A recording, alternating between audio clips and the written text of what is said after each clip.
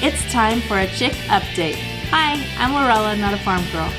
5 years ago, I moved my family from the city to the farm, and I'm learning animal husbandry, how to garden, and I do DIY projects here on our farm.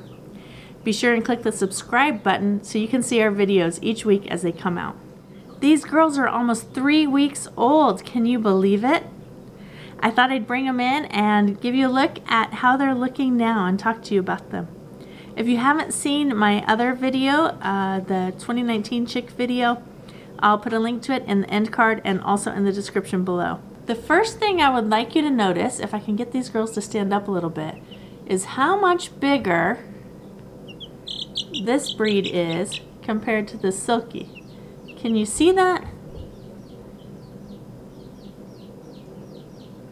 That's because Silkies are a bantam breed, so they'll always be a little bit smaller than the other chicks. When we got them, they were nearly the same size, but the other breeds are growing much faster. Let's take a look at some of them. All right, Mama, you come here, Mama, step up. There you go.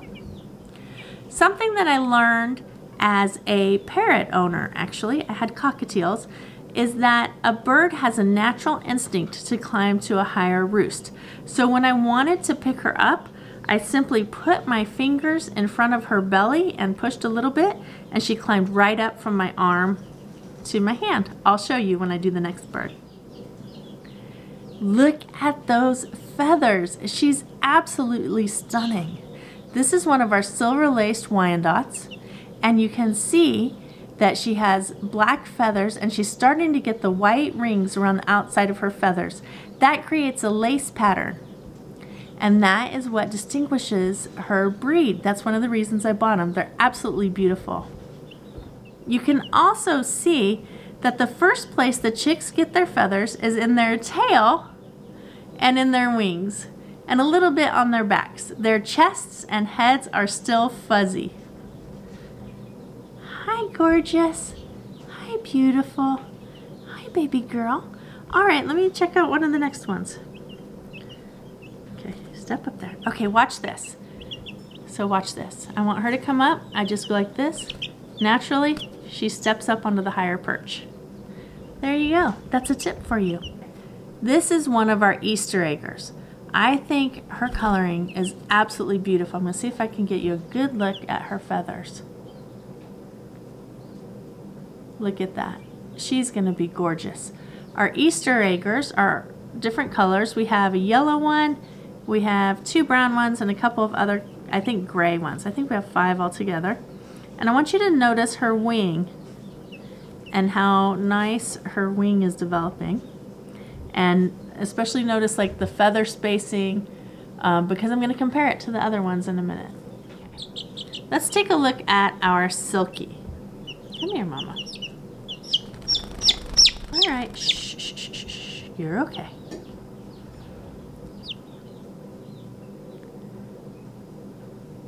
Look at that crown on her head. Isn't that gorgeous? It's going to be nice and poofy and beautiful.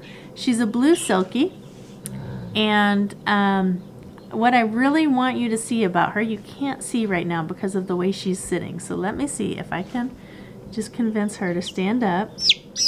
Come on. Stand up. Show them your feet. Look at those furry feet. Isn't that a hoot? Look at that. All right, let me see if I can get her knee, the back of her leg out and show you. Here we go, here we go. Look at this right there. Look at those fuzzy legs and feet. I love these guys. They're gonna be absolutely gorgeous, and they're super good moms. I want you to take a look at her wing spacing.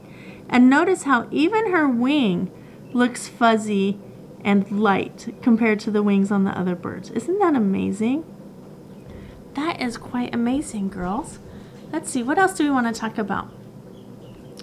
When we purchased the chicks, the Easter eggers and Silver Lace Wyandottes come sexed. That means they can determine at hatching whether they are male or female.